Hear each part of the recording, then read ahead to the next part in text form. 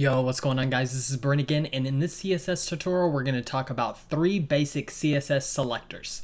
So selectors are used to identify parts of HTML that we're actually going to style in our style sheets. If we're going to use a selector to select by element, we're going to be selecting like div tags and stuff like that.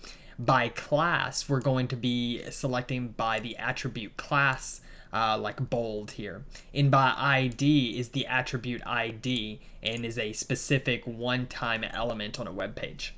So in order to select all the div elements, all we have to do is put div here, and then we can change the color of text to say, I don't know, let's say red, and go ahead and save that. And then we'll see all of our div elements actually change to the red color.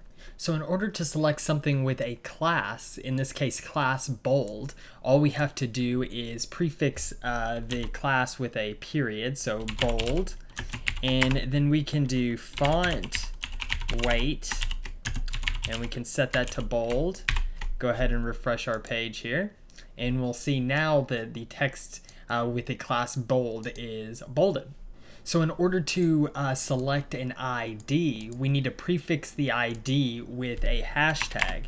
So hashtag example, and then we can do something like text decoration, and we'll do underline, and we'll save that. And then we'll see that anything with the ID, which an ID is unique to the HTML document, just one element can have a specific ID, we'll see that that element is underlined.